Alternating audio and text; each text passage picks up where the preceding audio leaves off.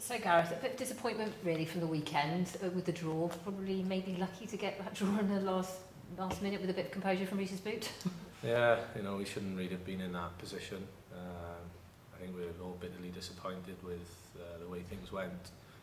Credit to Zebra, they're getting a lot better in terms of the way they're playing, and they're not, they're not an easy side, especially away. But our form in the previous weeks probably teed us up to getting our Rabo back on track, and to go to Zebra and put a performance in like we did, and have to rely on Reece's boot at the end to get us a draw is probably not acceptable from our point of view, and I think it's adds to the importance of the game this week now. Have the coaches laid into you a little bit? Yeah, they you know, I think we've all laid into each other to a certain degree. We knew that it wasn't acceptable. The coaches knew it wasn't acceptable, and I think certainly yesterday and today's training has definitely gone up a level to hopefully prevent anything happening like that this week. Is it good? I mean, obviously 7 or 8 internationals now left. It's not a huge opportunity. Probably a player yourself. You've got a British Lion and a Welsh international to compete against.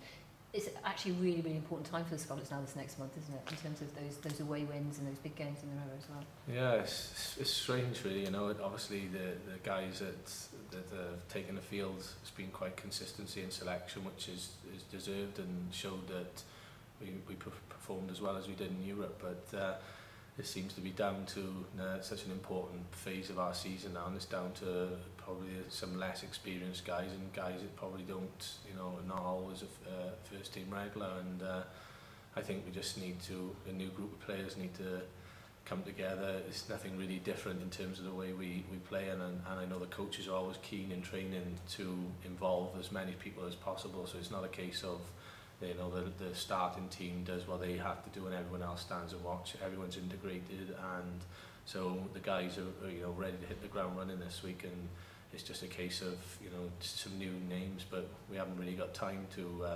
what they class as gel as a team. So it's, you know, we need to make sure our standards are high and we turn out performances worthy of beating a very good Ulster side on the weekend.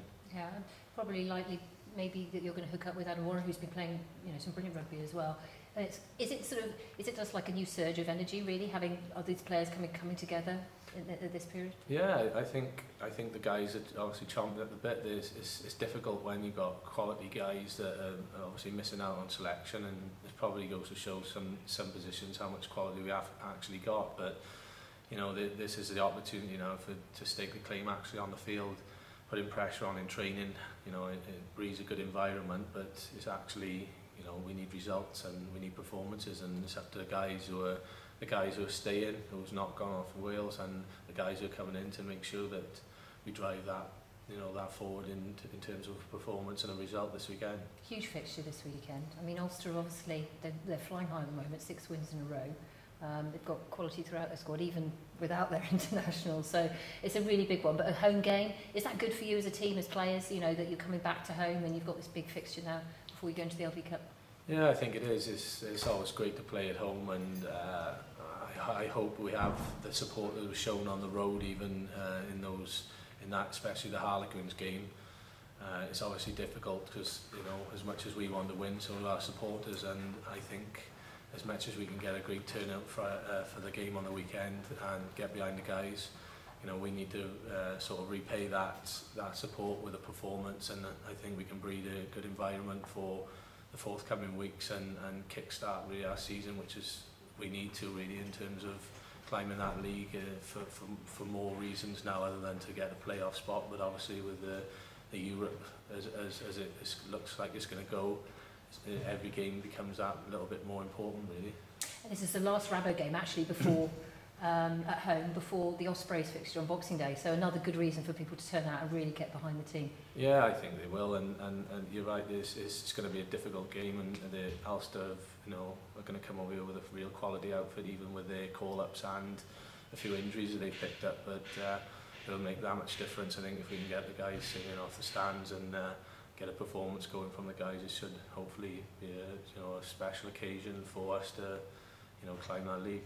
And for you in particular, obviously, captain of the side before, the Scarlets, you know, you're seen as one of the senior players. How important is this period for you in terms of what you bring to the side in terms of leadership group now?